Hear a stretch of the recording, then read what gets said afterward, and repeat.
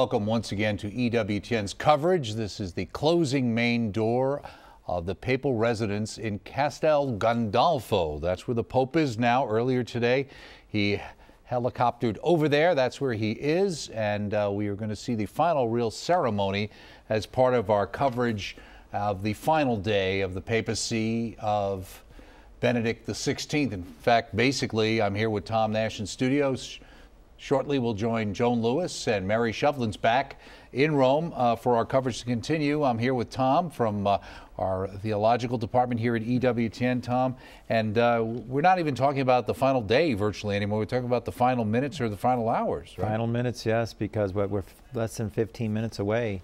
And we've been going through this last day or so. The Pope has spoken to the cardinals today.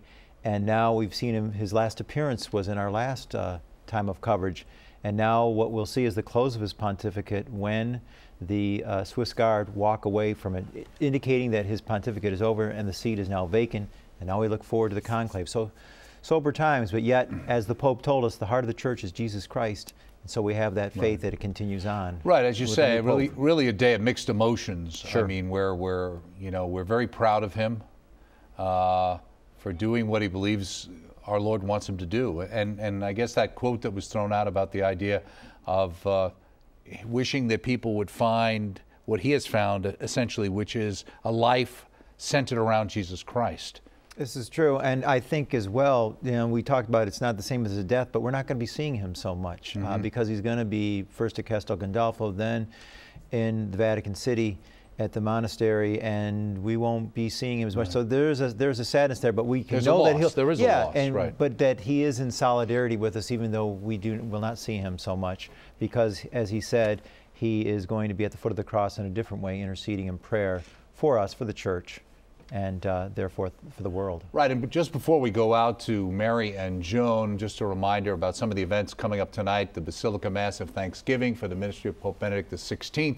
We've got A New World Over with Raymond Arroyo and Rob Royal, and also Roma Downey's featured on that program, and a special musical tribute to Pope Benedict XVI as well. And tomorrow, you'll see Joan Lewis's Rome Dispatch get underway. But we don't have to wait till tomorrow. We're going to join once again our dynamic duo of Vaticanistas, high atop Vatican City, Joan Lewis and Mary Shovlin. Hello. Good evening, Doug. It's wonderful to be back here with you. But like you said, the mixed emotions, and mine especially because of living so near to St. Peter's Square.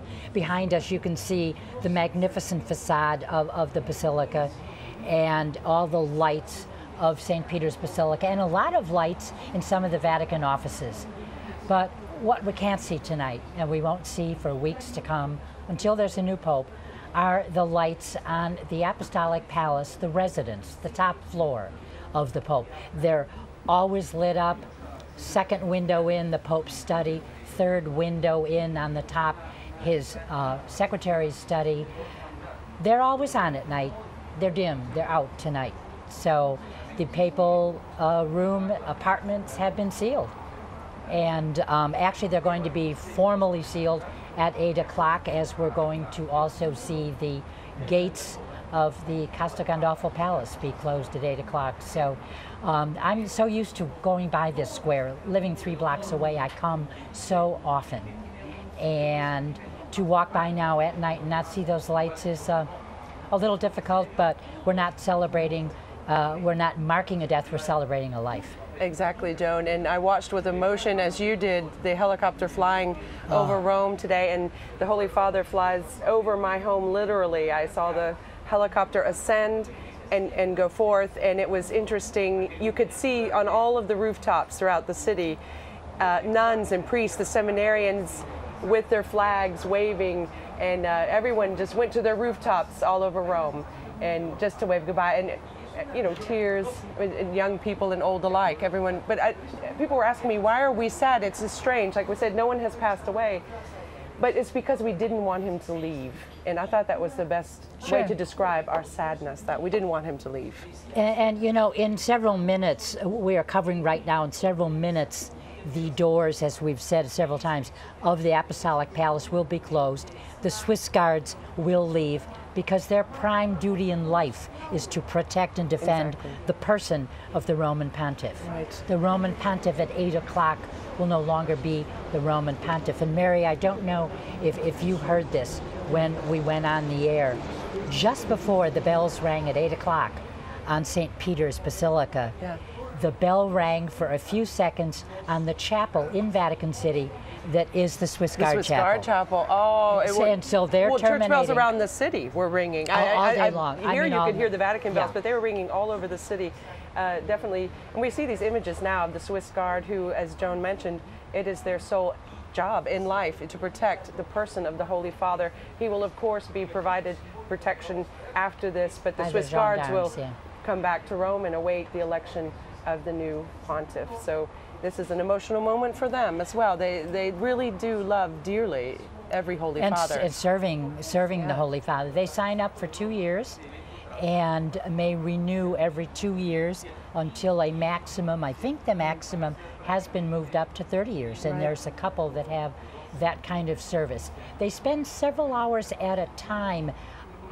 Any of our viewers who have been to Vatican City have seen, of course, the guards at the gates to the Vatican, but they do stand there for like a couple hours at a time.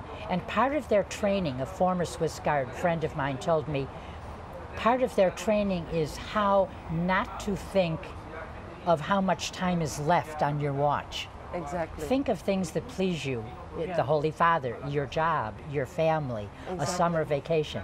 That's a beautiful... Or say a rosary. Or say a rosary, and they often do their... And make the time, go by. And so we see them checking their watches, their watch. How much time...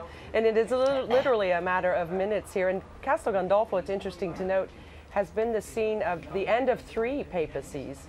Before this, Paul VI passed away here in August, and he had a heart attack and died here, Castel Gondolfo.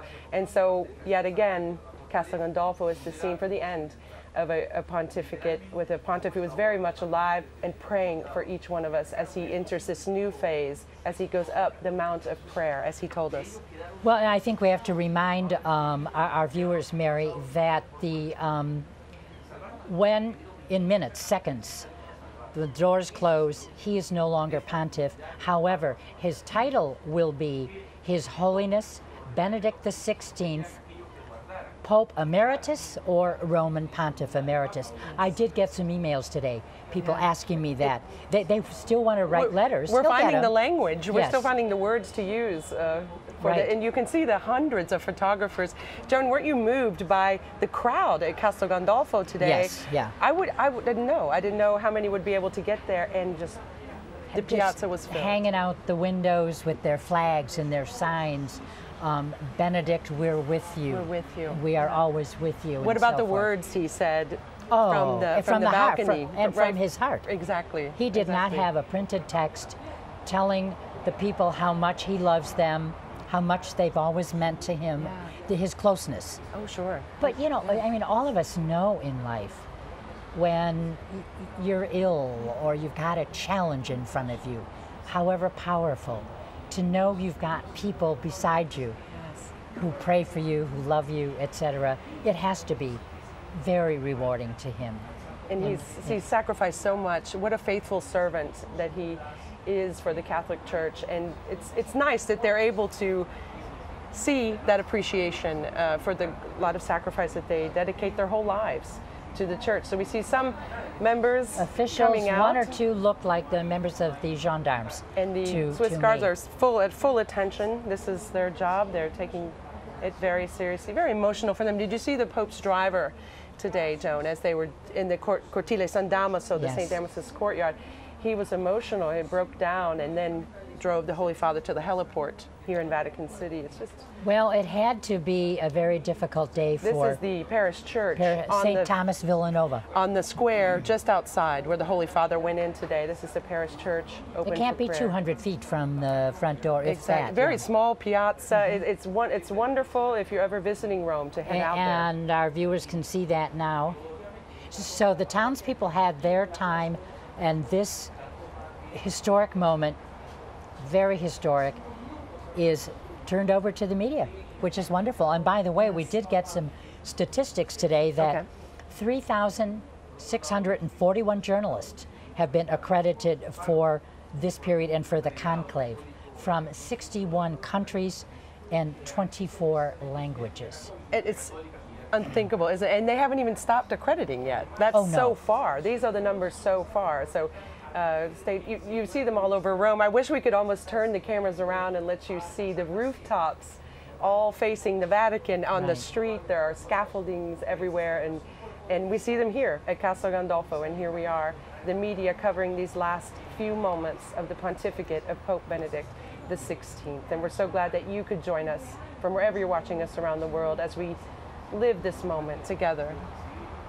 Exactly. The building itself that's Dr. Saverio Petrillo on the left, who just came out of that picture.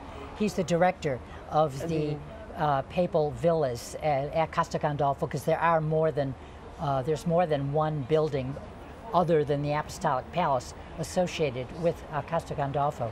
So he just walked away, and he was telling us the other day, I took some pictures on our visit last week to Castel Gondolfo, and there is one of them where you see the facade, the gate closed before they brought us in. And then I did some close-ups of, there is the inside of the gate, and it really looks like something, well, the palace was designed in the 1600s, so. Like most buildings around here, and then these big that. doors have smaller doors within them. Exactly. So if just one or two persons have to leave, they go through the smaller part. And then here is the outside of that same door that at the palace, which I visited last week. Yeah. Waiting outside, and it's just a matter of moments before the doors close, and how symbolic that the doors close, signifying that end. The See of Peter will be vacant, and we look towards the future over the next few weeks to see who the Holy Spirit will choose. Well, and it'll be interesting to kind of know who gives the signal. You know, is there, excuse me, and the gendarme, the Swiss Guard's office is immediately to the right of our picture, where that you can see that man standing. And that's Francesco, the photographer. Yeah, he's omnipresent. Francesco, Yes. the Osservatore Romano photographer who has covered this pontificate a wonderful 8 years. Pope Benedict mentioned yesterday a lack of privacy in the role of pontiff, and here's a great example of that. But thanks to the media, of course, we're able to live this moment together and capture this historic moment. We are living history right now.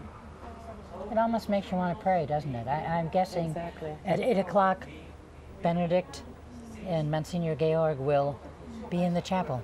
Yes. You know? Yeah. And we know he has his piano out here at Castel Gondolfo. He enjoys playing his piano in the evenings. And he loves coming out here, you know, on his whole time as Pope. He came out for several months. He would come every summer for several months during the summer. Come back late September, maybe even early October, just to beat the Roman heat. And I'm kind of wondering if there'll be a bell, or who's the official timekeeper. It has to be well, the with Swiss. the Swiss. If the Swiss are keeping the time with the German pontiff, it'll be on time, folks. I think we are coming up on it. My watch is showing about 1 minute, but I could be off. We see the gentleman taking positions to close the door. There's a silence, isn't there, Joan? Just going to say, there's a silence. Yeah. We might just even give our viewers a moment to appreciate the history we're all living.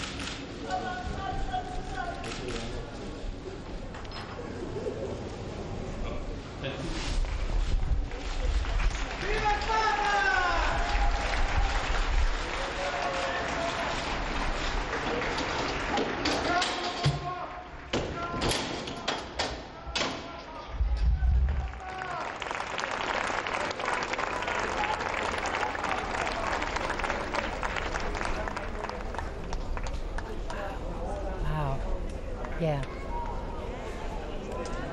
Well, I'll let Joan talk. I don't think I can. I'm not sure I can either.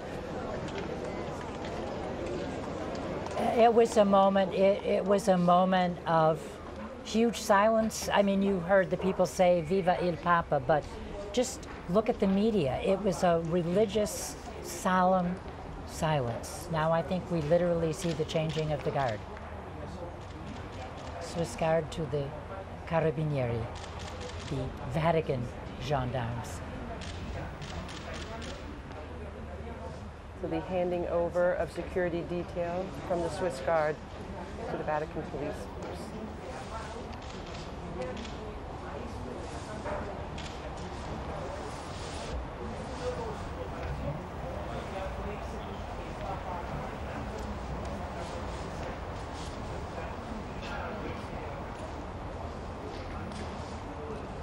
So the Swiss Guards have officially left, and here come the gendarmerie.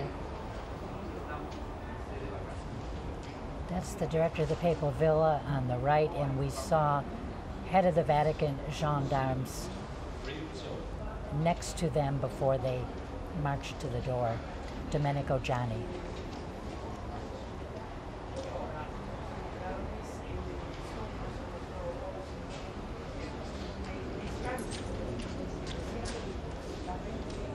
So they are there, officially guarding now the Holy Father. They have taken over from the Swiss Guard, and the Holy Father, the Holy See is now vacant, Joan. Yes, it is. The Holy See is vacant. We do not have a reigning pope.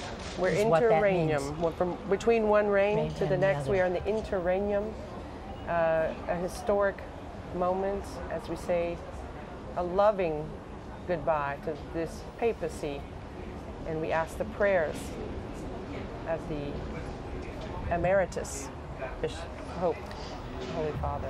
The man who just resigned the papacy freely of his own will is the first to freely resign since Celestine V in 1294. One thing Celestine did not have that Benedict had and gave us his final gift today was his final tweet as Benedict XVI. Thank you for your love and support. May you always experience the joy that comes from putting Christ at the center of your lives. What a gift. What a mini amazing catechesis. And again, and yesterday's. And the words, just all of his words have been so loving today and just full of heartfelt wishes for each one of us. And it's just such a moving moment. And again, that sadness is because we didn't want him to go. I don't know how else to describe it. And it's tough knowing that he's still alive, but we won't see him. I think yes. that's the difficult part for so many of us, really. It's solemn, it's history, it's so many things tonight. Mary. It is. And well, now we look to the future. Pope Benedict is here in Castel Gondolfo, Pope Emeritus, Roman Pontiff Emeritus. And we can say Benedict XVI.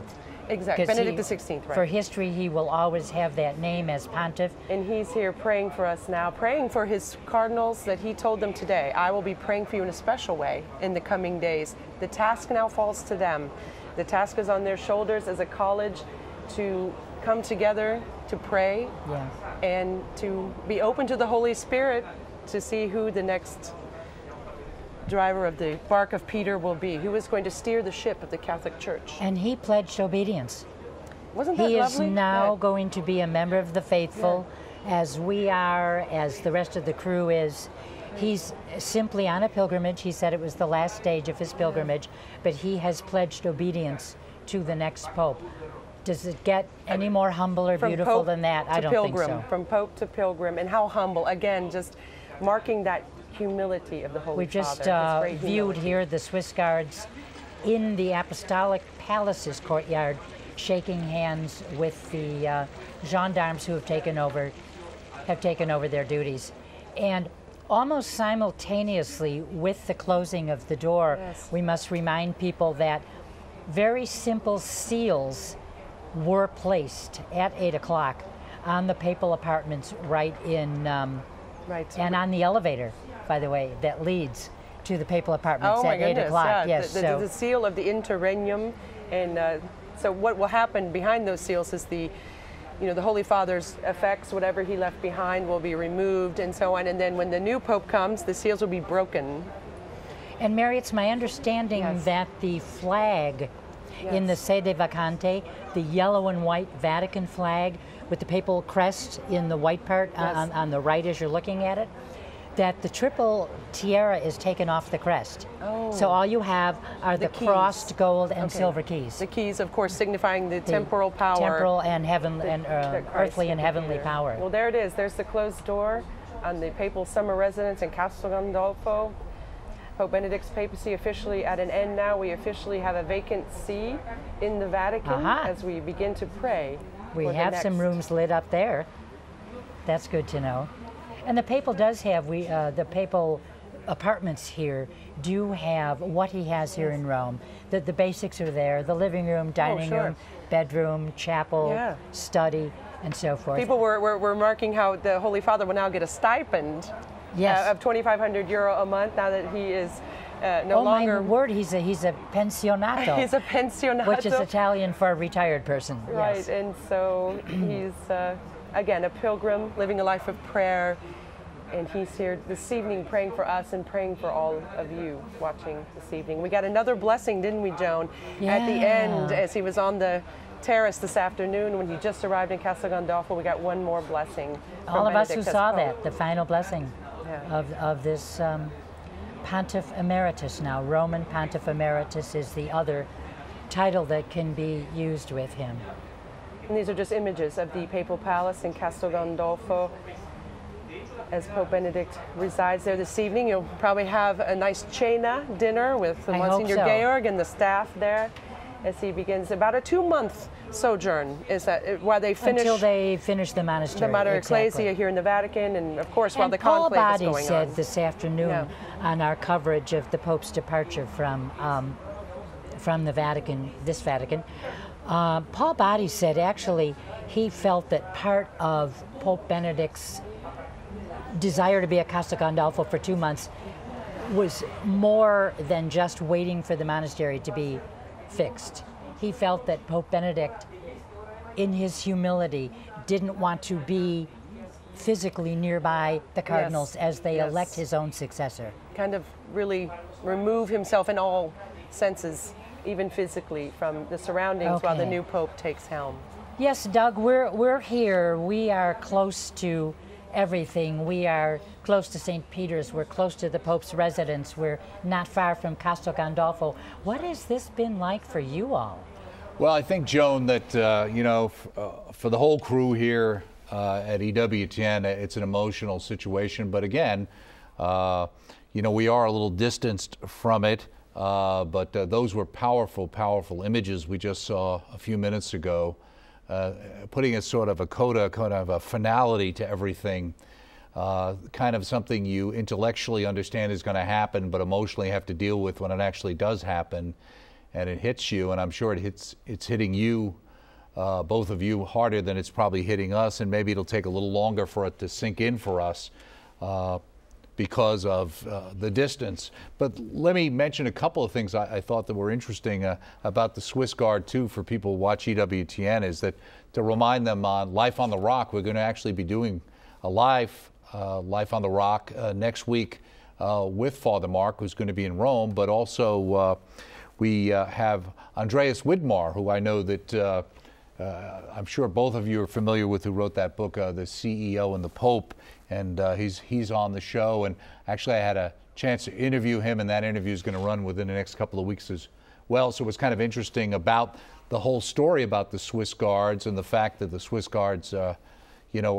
people who come from Switzerland, and that they don't necessarily, while I was thinking about what they were doing and you were saying praying the rosary, he was kind of talking about how the fact is that it's not like you take a catechesis test when you come. So some of the Swiss Guards who come many times very secular and will get more religious. And he says sometimes it goes the other way. It's kind of interesting. What has been your experience in relating to the Swiss Guards who we just saw step down? Well, I have to tell you, Doug, actually it was Andreas who, when we first met and he was telling me stories about being a Swiss Guard and I was interviewing him, he was the one who told me how he had to learn to be trained to stand there for these long hours and maybe think about secular things, and how that training, that standing there and older people's advice to him about how to handle those 2 hours you're standing on your feet and in the cold and or whatever. So yeah, it can be grueling for sure. Some of the guards that I've met over the years, and they, like you said, they come in maybe with a more secular mindset, because this is also an option for the military service, which is mandatory. So they can choose to do the 2 years here in Rome. So they come in maybe just trying to get rid of doing their military service for their national duty. And it changes. So they leave changed for sure. So many come back every May 6th, which is when they're sworn in. They come back, the alumni, if you will, for the Swiss Guard, with their families, and they talk about it as the best time in their lives. Very, very wonderful, formative years for these young men. And I think they find out that, I guess I'm kind of summarizing what you said, but basically I think they find out that they get more than they give from the church, from the Holy Father. And some of the stories, the wonderful stories, and Andreas has them, of guarding the papal palace, the Pope's apartment right outside of his door. Right. And what an honor! I mean, what his an first honor. Christmas, and of course Andreas is 6'8". You can't miss Andreas. Miss him, right? And his very first Christmas, he was very young, very lonesome, missed his family. He was thinking about being home with his family, and he's supposed to accompany the Pope to midnight Mass in St. Peter's. And so the Pope comes out and he senses in Andreas, he can see the red eyes, he senses the tears, and he asks this young man what his name is and talks to him. And then John Paul just put his arm on his shoulder and he said, no, I guess his arm, and he said, "You're missing your family. This is your first Christmas away from home, isn't it?" So the wonderful sensitivity of, in this case, of course, it was John Paul. Because Andreas was here in the 80s, Incredible privilege, and like I said, they talk about it's the best time of their lives and the stories, and it's real. It's grueling work. I mean, they are up around the clock. It's not like they're just out in the square looking, ceremonial. It's real protection duty. And they live in quarters that we would probably not envy. So exactly. Well, I think we've all had a big day, an emotional day. Very There's emotional. No further event or coverage for which we're grateful, just for the emotions from Rome. So, Doug, I think I'll just give this back to you in studio in Birmingham from our set here in Rome. Well, thank you so much. We really, really appreciate the great work that you have done all day, Joan, and Mary as well in the last couple of days, and the work ahead with Joan's program, her Rome Dispatch, and also for radio, and for Mary, who will be helping out on all the productions coming up next week. And obviously, we believe this was a great way for us to really start things off. And I'm here with Tom Nash in the studio, but really, what's just the beginning of a process. We, in a sense, have closed the book on Benedict XVI, and now have opened the book on who the next Pope will be, which we shall know, we believe, certainly within the next 3 weeks or so. Yes, and as Joan and Mary were saying, very historic. I mean, it's been, my goodness, so many years since we've had something like St. Celestine V in 1294, then slightly more recently, Gregory XII, to begin the end of the Western Schism. That's a long time, 600 years since the last time.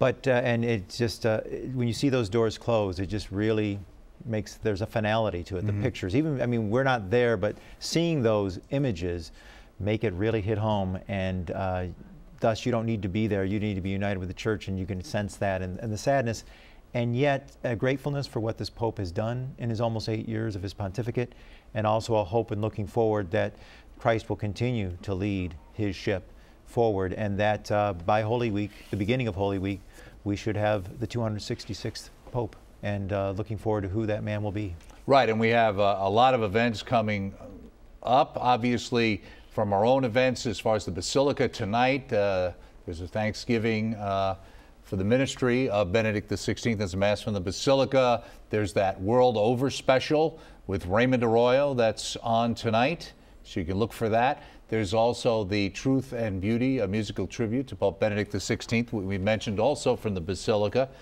And of course, so we just saw Joan, and she's going to start her Rome Dispatch program starting tomorrow. And I think I might be seeing her a little bit tomorrow about that.